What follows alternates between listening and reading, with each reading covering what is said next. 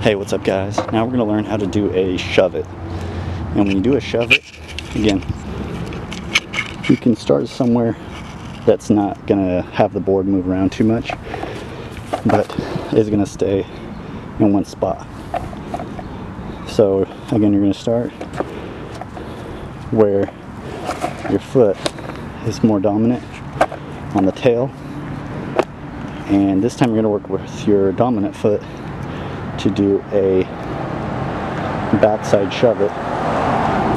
So you're going to want to practice maybe in the grass just this pop and pull. So try that, and you're going to want to do that a few times before you work to the street. And so it doesn't have to be perfect, but you're mainly going to want to try to scoop with your toes like you're pulling something out from in front of you to get it out of the way. And you're going to want to make sure both wheels turn and not pivot.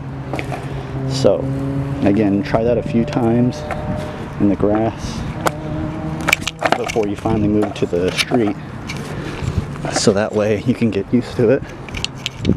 Again, backside shove it.